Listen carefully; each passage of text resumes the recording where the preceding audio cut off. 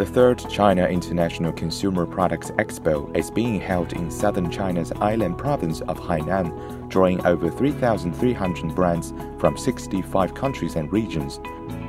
The China International Consumer Products Expo is the fourth national level expo in China, and also the largest one, and focused only on the high-end premium consumer products.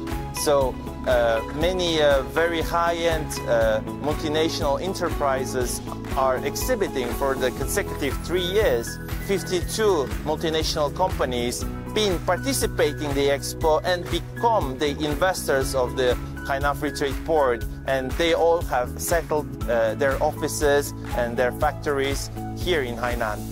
The expo is a testament to China's opening up commitment. In 2018, China proposed the establishment of a free trade zone in Hainan.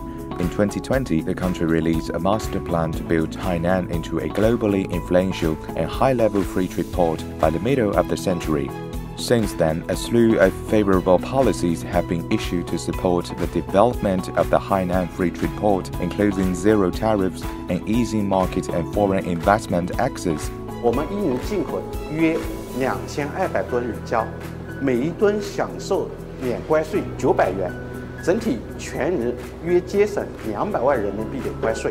According to Hainan's government work report, the island province, which aims to become an international tourism and consumption center by 2025 and a globally influential tourism and consumption destination by 2035, is striving to boost consumer demand and raise its offshore duty-free sales to over 80 billion yuan in 2023. I believe the Hainan port is very important. It's an instrument for Hainan become a gateway for Asia. Well, I think it helps in both places. I mean, both regionally and globally, because you can very easily bring products and services, and that will help to pull countries together more.